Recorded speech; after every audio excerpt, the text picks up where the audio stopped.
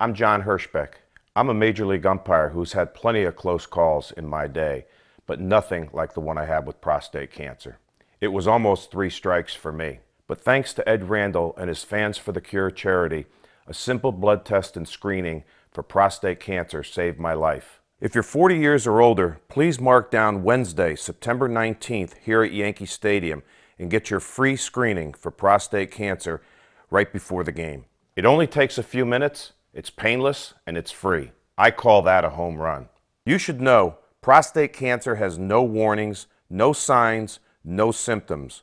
But if you detect it early enough, there's a 97% chance of being cured. And the way to detect it early is to get a free screening. Come down to Yankee Stadium on September 19th for Ed Randall's Fans for the Cure free prostate cancer screening.